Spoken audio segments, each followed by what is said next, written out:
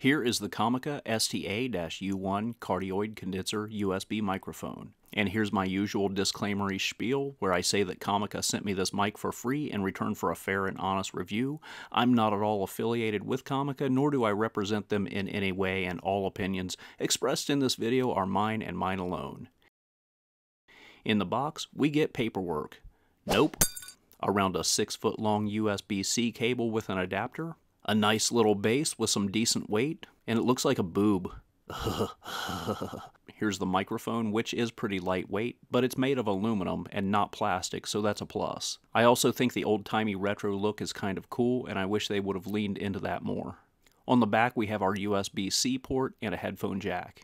On the front, we have a big old gain knob, which lights up when you turn it. The LEDs also work as a sound detection and peak indicator. Also, I should mention that because this does have LEDs, it will make you way gooder at your video games, possibly up to 400%, and who doesn't want that? And this is what the Comica USB microphone sounds like, and you've been listening to it this entire time. Everything is being recorded with no filters applied. The microphone gain knob is set at 50%, and the Windows mic input audio is set at 80%. Here's a plosive test. Peter Piper picked a peck of pickled peppers. Peter Piper picked a peck of pickled peppers. And here's a sibilance test. Sally shares a sack of sugary snacks with a syndicate of 7 sneaky squirrels.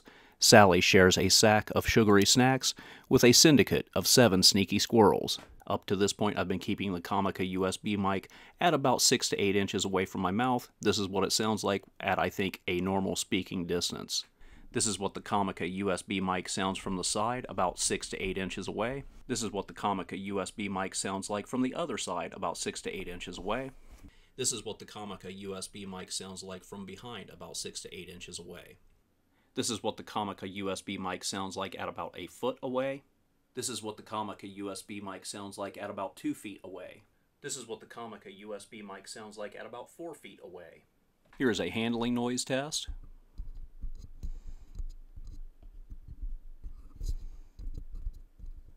This is what it sounds like as I talk and type with the keyboard directly underneath the Comica USB microphone, about 8 inches away.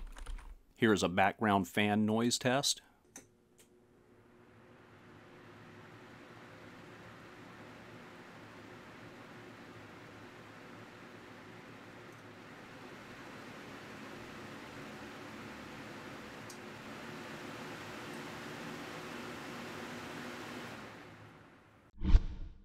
As for my final thoughts of the Comica USB mic, I rate it somewhere between a not bad to a pretty good.